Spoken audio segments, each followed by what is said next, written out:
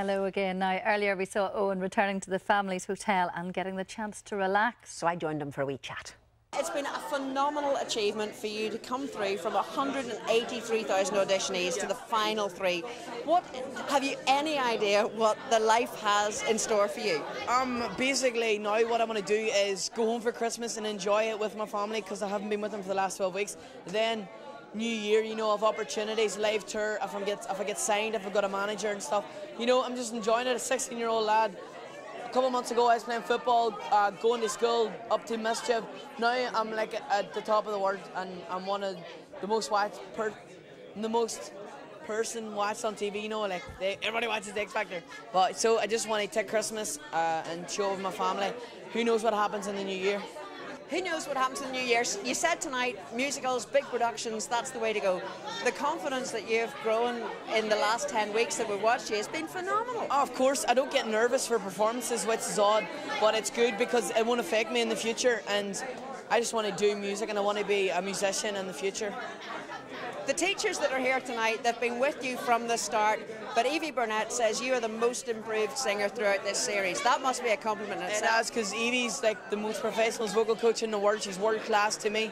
I think that my vocal has got better and better each week, and it's all down to her training. What was the highlight for you? Because you sang with some phenomenal acts. I mean, Boyzone tonight, you looked like you were part of the band. Loved it. Boyzone were absolutely fantastic. They were just like boys that I knew for years, and they were so nice, and they were just like, come on, let's go out and do it. And we just had a ball. Alexandra at the press conference tonight says she's really going to miss you. You were a real wee minx in the house. Is that true?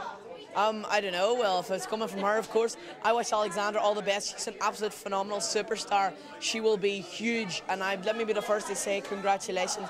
And I'm so happy because she had her downtime 3 years ago. She got her head up, she came back, and she done it, and fair play there.